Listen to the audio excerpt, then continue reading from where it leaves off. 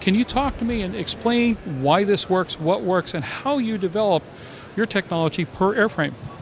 Vortex generators are mounted at an angle into the relative wind.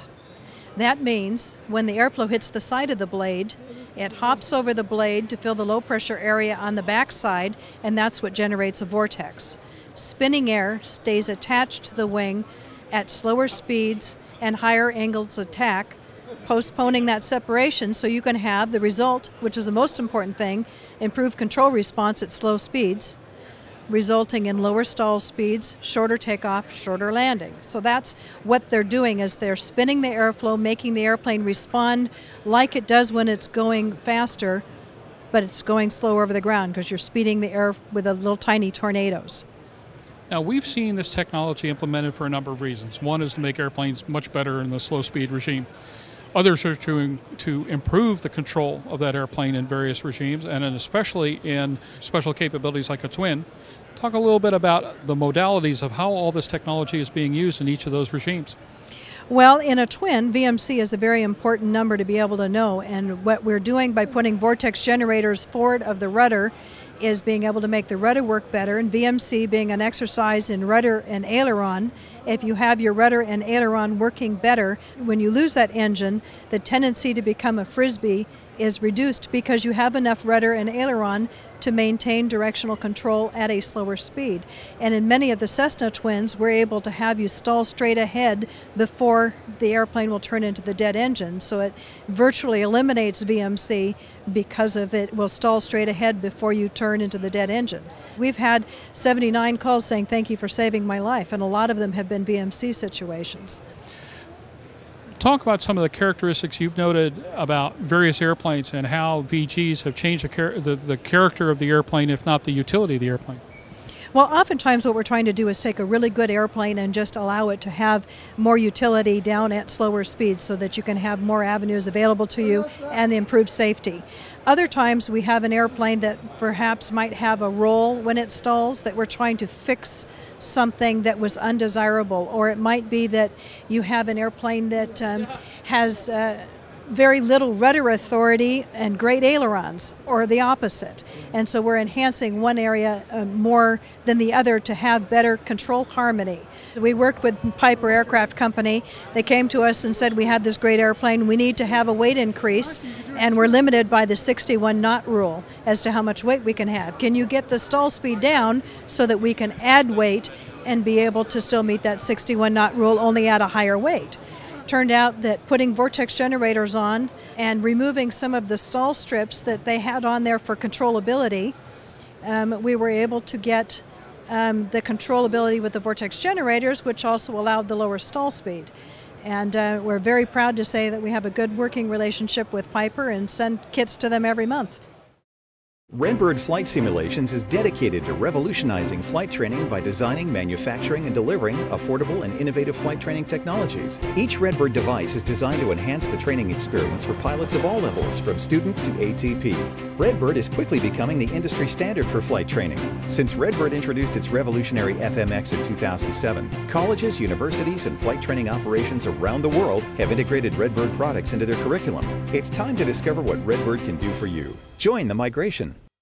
Rebuilding the sport aviation world one aviator at a time. That's A&N's new Aerosports ebook series, your resource guide to the ultimate in aviation adventures. Aerosport will feature the straight skinny on learning and enjoying 16 unique aviation sports, from ultralights and ballooning to aerobatics, gyroplanes and hang gliders to parachuting, home builds and general aviation to RC models. All this and more will be coming soon with the new updatable Aerosport guide for your favorite electronic devices. Get your advance order in now at www.aero-sport.net.